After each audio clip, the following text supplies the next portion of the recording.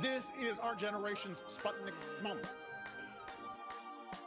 The exploration of space will go ahead, whether we join in it or not.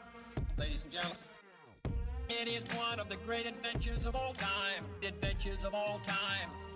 Ladies and gentlemen, well, space is there, and we're going to climb it. And the moon and the planets are there. New hopes for knowledge and peace are there. And therefore, as we set sail, we ask God's blessing on the greatest adventure.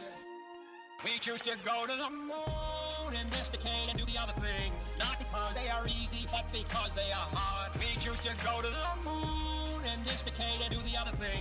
Not because they are easy, but because they are hard. Do it right and do it first. And to become the world's leading spacefaring nation. Why some say the moon? Why choose this as our goal? And they may well ask, why climb the highest mountain? Why fly the Atlantic? Why climb the highest mountain? Why? We must be bold. Rocket engines and television, we must be bold. Nuclear power, penicillin, automobiles. This country of the United States was not built by those who waited and rested. We choose to go to the moon in this decade and do the other thing. Not because they are easy, but because they are hard. We choose to go to the moon in this decade and do the other thing. Not because they are easy, but because they are hard. Do it right and do it first.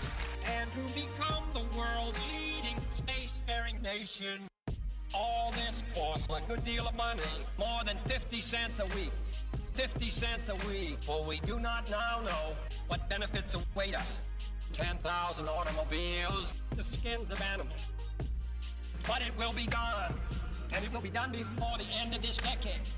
We choose to go to the moon in this decade and do the other thing. Not because they are easy, but because they are hard. We choose to go to the moon in this decade and do the other thing.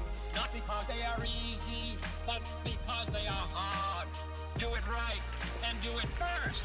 And to become the world's leading spacefaring nation.